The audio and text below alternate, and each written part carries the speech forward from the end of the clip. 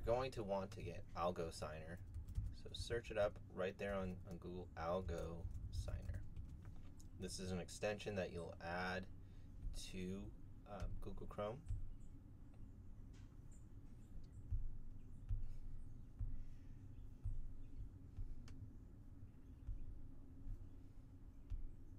This is what it looks like. Here you'll be able to see my Algo Signer. You won't have your account, but you'll be able to add an account. So go ahead and add an account. You want to click Import Existing Account. Here, this is where you put in your 25-word mnemonic phrase.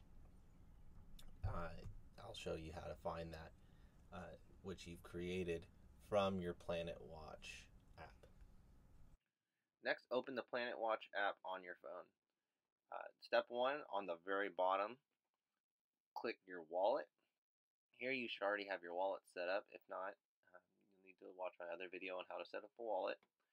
And then next, click the 3 dots next to your account. It will next open a window like this, and you'll want to click View Paraphrase.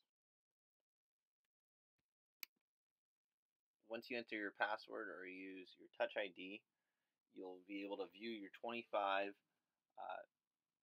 mnemonic paraphrase that you'll need to either write down or use to access your Algorand wallet and add it to your Algo Signer. Now we'll go back to your computer into the Algo Signer. Here, this is where you'll add that paraphrase. You add all of them and click Continue, and now you'll have access to your wallet.